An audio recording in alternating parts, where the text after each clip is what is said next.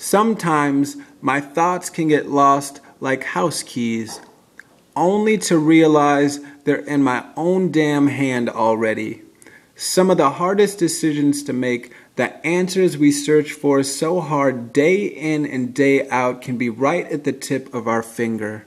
Often we forget to blossom, we forget to water the soil of the mind, and when that flower pot of a spine runs dry, we forget to notice the little things that matter most in our hearts.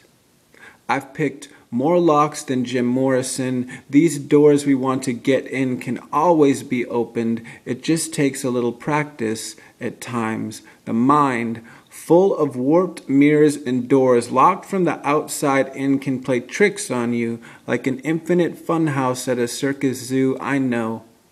I've seen my self-confidence more dense than it actually is. Optical illusions of the mirror, self-improvement in a sphere, and those doors.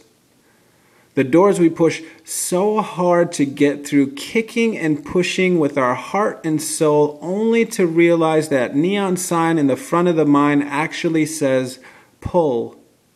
I know. I've had that shit happen to me. And damn did I feel dumb. Dumb like holding lost house keys in my hand. Like holding onto a door handle when you know it should be let go, set free, be the change you want to be in everything you see, and never panic when you lose something. There's always a new door that leads to better opportunities.